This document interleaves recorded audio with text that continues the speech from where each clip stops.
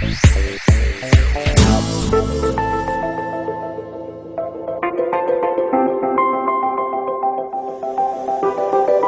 my name is Jeff Mitchell. I'm a test engineer here in the Structures Lab at the AEC. This is a 16-channel full vehicle simulator, and it puts both fore-aft, lateral, vertical, and brake torque into the car. So it's basically simulating a Milford Road durability here in the lab. We'll get files from the engineering analysis group, and we'll reproduce the files here that are representing the Milford roads.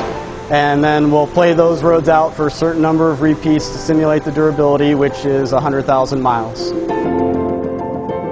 We'll run Belgian block files, twist files, pothole, all the same things that the car would see out at the proving grounds, but because we're here in the laboratory, we can shorten the test time down. Each life is only about 7 to 10 days versus months out running on the roads at the grounds. One life is 100,000 miles, and this car will run 3 lives. This test is set up basically the way we'd run every other vehicle, car, or truck that comes in here. 24 hours a day and usually 7 days a week. This is the equivalent of driving 25 miles an hour on the Belgian blocks. We'll do a daily inspection each day, once a shift. We'll shut the test down, and the technician will go through and look for cracks in the underbody, cradle, suspension, anything that might affect the durability or structure of the car.